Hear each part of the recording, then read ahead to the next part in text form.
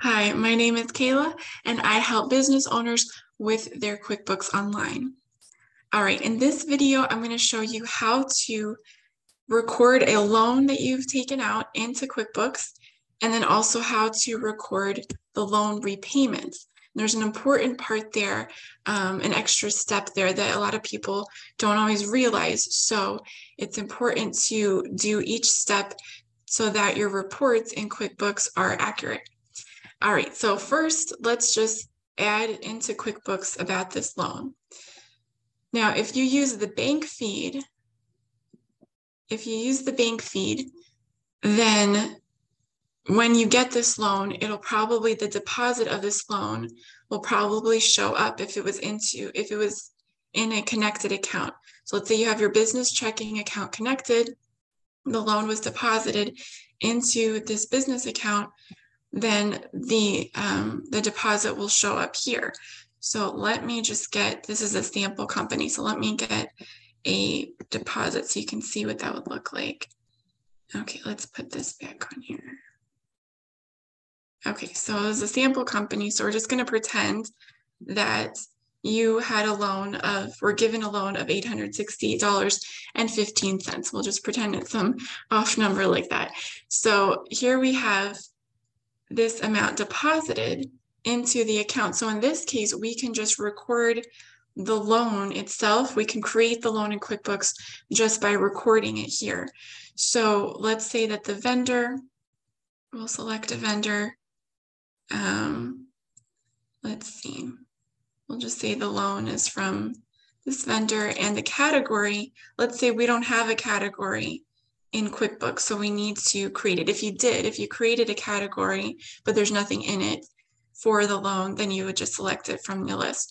But in our case, we don't have an option in our existing categories. So we'll say add new. So to go over that again, I just clicked here, click the drop down, then click add new.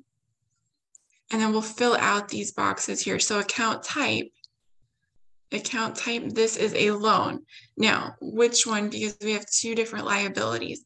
So basically the difference is if you have a long-term liability is usually that you're going to be repaying it for a while, and it's going to take over a year to fully repay this loan. So if that's the case, then you'll select it's a long-term liability. But if this loan for you know that you're going to be repaying this loan within a year, then just select that it's a current liability. Okay, so most of the time they're long-term, so we'll select it's a long-term liability. Detail type, select which one applies. So if it's just maybe a bank loan, you could select this one, or you could just select other long-term liabilities. We'll give it a name. So the name is where you can more call it what makes sense for you. So maybe the name of the company, the lender, maybe if it's a loan from, we'll just put the lender. So put that, and then so lender loan. So that's how we'll call it. But again, you just customize this to what makes sense. All right, and then we're going to save and close. Okay, so now we've just recorded. We're going to click add this into QuickBooks. All right, so let's go see what that looks like. We're going to go to accounting on the menu, then chart of accounts. And we're going to scroll down until we start seeing the liabilities. And there it is. So there's the one we just created, and it's saying the balance is $868.15. So in our case, that is accurate. All right, and then you can also click view register. You click view register, you'll see it like kind of a typical check register format. And you'll see the dates of this deposit. This loan was increased by this much. But as you repay it, then the repayments will show here on the decrease side, and the balance will update to show how much you have left on the balance on this loan as you repay it. Okay, so now let's record a repayment of the loan. All right, and the other thing, I'll show you real quick here. This is the register if you want to see it like this. You can also just go to reports, and any loans will be on the balance sheet. So just a reminder, income expenses, that's on the profit and loss, but any assets, fixed assets, bank account balances, loans, how much you've taken out for to pay yourself. That's going to be all on the balance sheet. So we'll click on that, balance sheets. You might, up top, you might have to change the date, but for us, the date filters are correct. And then we'll come down, find our loan. There it is, long-term liabilities, lender loan, and that is the balance as of today. Now, let's record a repayment. We're going to go to banking on the left. And again, assuming that you use the banking feature, when you repay the loan, it's probably going to show up if you have it in a connected account. So let's see. Let's say that, let's say that we use the credit card to repay the loan. So here is an expense, and we're just going to ignore, again, it's a sample company, so we'll just ignore what they're saying it's for. So we'll pretend this description really says the name of the lender, and this downloaded from the bank, and this is what we paid. So let's say that we were just to select our lender and or the vendor name, and then we pull up our loan. So we type in the loan to filter the list, we select loan and say, okay, great. This is the repayment of the loan. I'm just going to record it. So we add this in, but let's see what happens. So that was, I think, $150.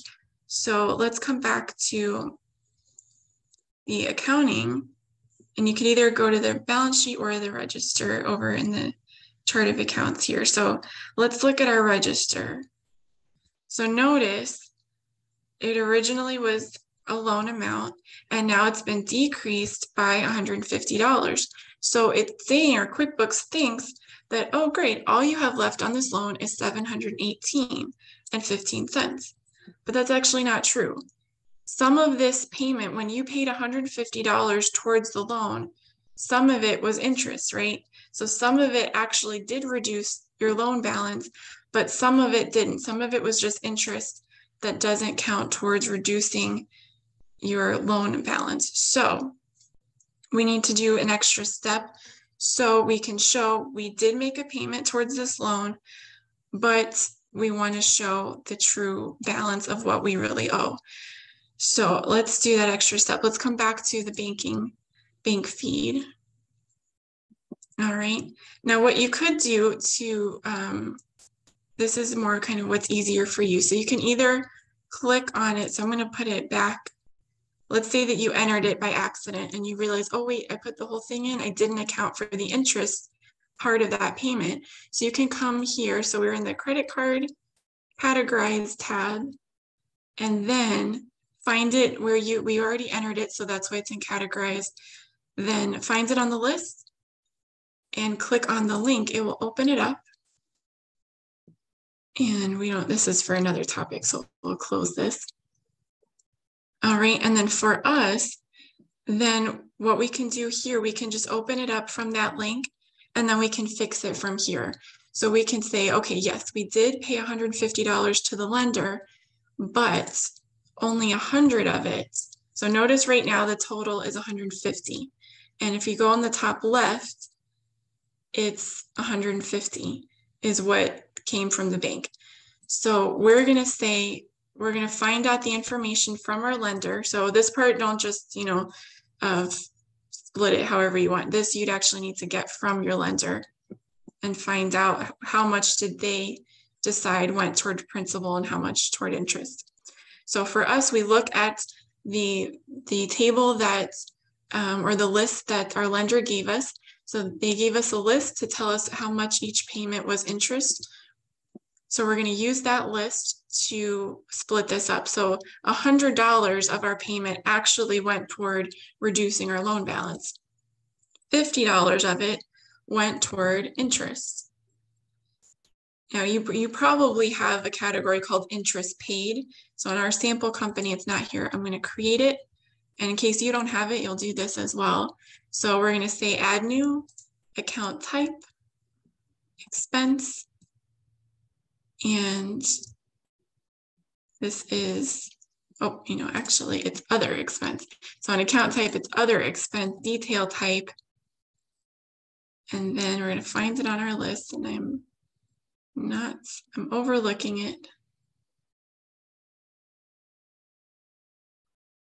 All right, maybe it's back on expenses. It used to be on here. Let's see. There it is. Okay, overlooked it, but here you'll find it on expenses and then interest paid. All right, and then in the name, just call it interest paid. All right, you might have it where it's called interest expense, but it's the same thing, interest paid or interest expense. Save and close. So again, that's if you needed to create that category, but you probably already have it. Okay, so interest paid. This is where we're going to put the amount of the interest. So notice our total. The total is 150. That's the amount that downloaded from the bank, 150. That's how much we spent and sent to the lender. But this was loan interest for January payments, repayments. All right, but it does total up to 150. Another reason and motivation for you to take this extra step is usually if you split up the interest, usually that will be tax deductible. So just double check that with your CPA, but usually that is the case. So that's a good reason why you would want to split up the interest from the loan, but also it keeps the balance, the loan balance, showing an accurate amount. So let's come back. We've split it. Let's come back to accounting, chart of accounts, go down to liabilities, find our loan. Let's view the register. And now we can see, okay, this is the correct amount. We have a loan for this much and only $100 of our payment went toward it. So this is the true amount that is left on this loan.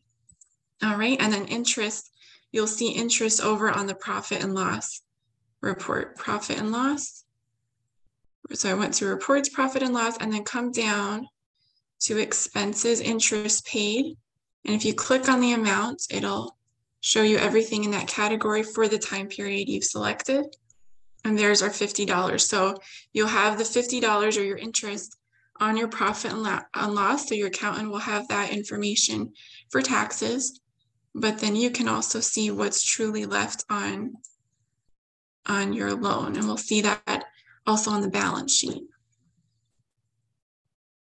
Here it is under long-term lender loan, and there's is our remaining balance. All right, so that is how to create or record a loan in QuickBooks Online, and then how to record the loan repayment.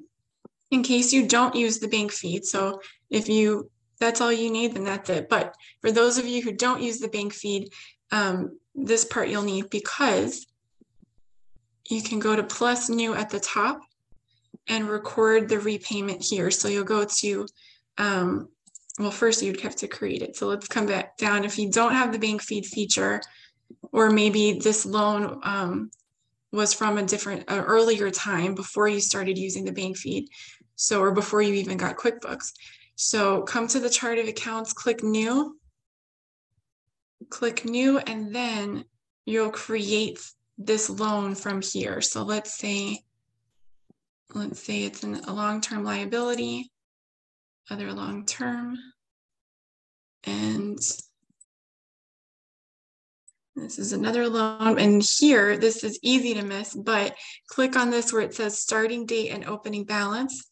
Click on that, it will expand, and just say, when did you get this loan? So, you can put in a date, or maybe you just are starting to use QuickBooks now, so you want to show more the current balance of your loan. And for that, you will need to probably log into your lender's website and somehow get that information of what was the balance of the loan as of the start of the year, if that's when you're starting to track it, or if it's some other date. So find out what's the beginning balance as of the date you're starting to track it. So let's say we're just getting QuickBooks, so we're starting to enter things for this year. So as of the start of this year, let's say the loan was $1,000. That's That's the current balance as of the start of the year. So then we'll enter that, save, come down, and here's the one we just created manually, and view register, and here it looks the same. So we're increasing this loan by 1,000, or just this is the beginning balance as of the start of the year. Now, when you're ready to record repayments, if you are not using the bank feed, then you can manually just come to plus new in the top corner, then click on expense, or if you wrote a check, you could choose check, but either way, it's going to look the same. Expense, and then here you'll just manually enter the same information. So for us, it was that insurance company. Where'd they go? Here we go. And we don't need that. All right, and let's say that you made a payment towards this loan today, and then we'll do the same thing. So we'll search loan, and then let's say that you made a $300 payment. And let's say that 200 of it was towards the principal to reduce the loan balance. And interest paid, there it is. Interest paid. So let's say on this loan, you made a $300 payment repayment, but 200 was for interest, 200 was for the principal, 100 was for interest. And then you can fill in a description of what you want to say here, or you can fill in the memo as well. Save and close. All right, and notice when we come back to the chart of accounts and the register for the loan, we see our balance of the loan as at the start of the year and our repayment, but just the principal portion. And now we can see, okay, this loan has 800 left on it. And you would also see that on the balance sheet as well. All right, so that's how to manually record a loan and the repayment of loan. All right, so I will see you in the next video. Have a great day. Bye.